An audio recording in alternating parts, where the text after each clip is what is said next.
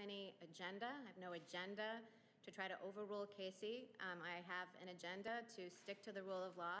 As a judge, it is an important precedent of the Supreme Court. By it, I mean Roe v. Wade and Planned Parenthood versus Casey. Been reaffirmed many times. Roe versus Wade, decided in 1973, is a precedent of the United States Supreme Court. It was reaffirmed in Casey in 1992 and in several other cases.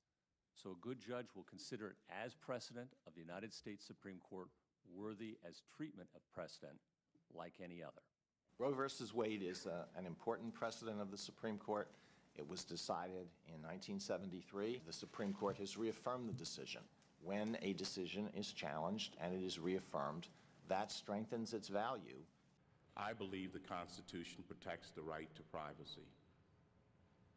And I have no reason or agenda to prejudge the issue. What would he have done if he'd asked? Senator, I would have walked out the door.